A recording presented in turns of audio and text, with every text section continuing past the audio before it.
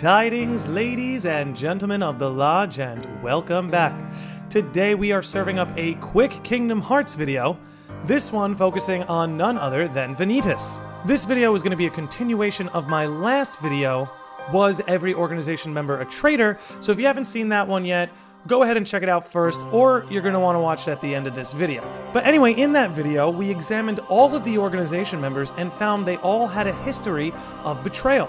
However, I seem to have forgotten about Vanitas in that video, but that turned out to be a blessing in disguise.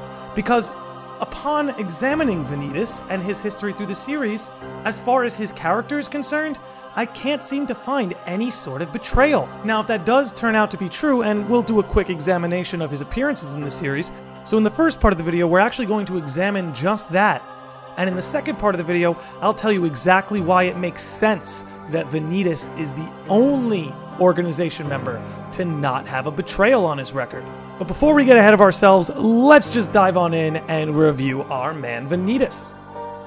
So, Vanitas appears in the series 4 different times. We have him in Dark Road, we have him in Birth by Sleep, briefly in Dream Drop Distance, and then there's Kingdom Hearts 3. So when we zero in on the Dark Road appearance, it's really only dialogue driven just between him and Xehanort, and there's no apparent betrayal between them. You do see Xehanort basically figure Vanitas out that he wasn't born from Ventus's heart, but is in fact one of the ancient true darknesses.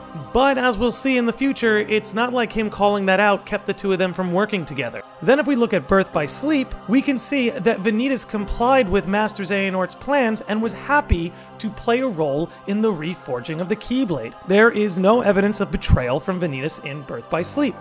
We have a brief appearance from him in Dream Drop Distance, but again, much like his Dark Road one, it's dialogue driven and there's no action of betrayal to latch onto. Then we have Kingdom Hearts 3, which in the second half of the video we're going to zoom in on this, but as far as this part is concerned, again, in Kingdom Hearts 3, he complied with Master Xehanort's plans. There aren't any words or actions that would imply a betrayal. Was he toying with the whole Aqua Ventus situation in the Land of Departure? Yes. But remember, the organization had an interest in Ventus's heart waking up. They needed the 7 lights and 13 darknesses. So again, when we examine Vanitas and look throughout the series, there's no act of betrayal to latch onto, which makes him an outlier in the organization. But now let me tell you why this actually makes perfect sense. So for one, like we discussed in the first video, all the traitors are connected to the sigil, the X, right? As it says in the Book of Prophecies, the traitor is the one who bears the sigil. We know the organization members have the sigil in their name because of Xemnas and the fact they've turned to nobodies. Then you have Xehanort, Young Xehanort, and Terra Xehanort, who at a default have the sigil in their name. But then that leaves us with Ansem, Dark/Replica Riku, and Vanitas. With Ansem, we know his existence is a consequence of Xehanort and his betrayal of Ansem the Wise. And with Dark/Replica Riku, he was modeled after the Riku that fell to darkness and Ansem's control in Kingdom Hearts 1.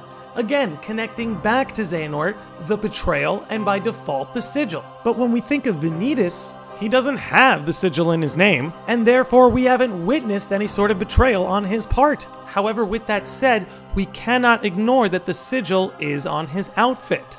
When you also consider that it is very strongly implied right now that Vanitas is one of the true ancient darknesses, perhaps there's a betrayal that can be attributed to the history of that darkness. But as far as the form of Vanitas goes, again, like I said, whether it's the missing sigil in his name or his history of the series, there doesn't really appear to be any betrayal to latch onto. Now, if we wanted to be charitable about it, we could in theory say that he betrayed Ventus, but again, I'm not necessarily buying that one. The last thing I wanted to bring up, though, is this final conversation between Sora, Vanitas, and Ventus. In a sense, you have Sora and Ventus pleading Vanitas to stand by their side, to join them, and if Vanitas were to do so, that would be his act of betrayal. Which to me means we need to keep a close eye on Vanitas, especially if he does make a return in the Lost Masters arc. Recall that Vanitas told them that he does stand by their side. Now, what the implications of that are, I don't know. But if Vanitas does truly see himself that way, then maybe there's a quote-unquote betrayal being set up for Vanitas down the line. But again, we're just gonna have to wait to see that out. So to round us out here, when it comes to Vanitas' canon appearances in the Kingdom Hearts series, there is not an act of betrayal that we could latch onto, making him an outlier from the organization. Symbolically, when we look at Vanitas, he does not have the traitor's sigil in his name, again making him an outlier to the organization, but we do have to take note of the sigil on his outfit. So anyway, I just wanted to get that out there. I think this is really cool that every single organization member was a traitor, except for the one that traces back to an ancient darkness. Again, we'll see where this goes. I just wanted to get this quick video out here for all of you today. So the rest of you, be good out there, be good to yourselves and each other, and I will see all of you beautiful sickos and normies next time.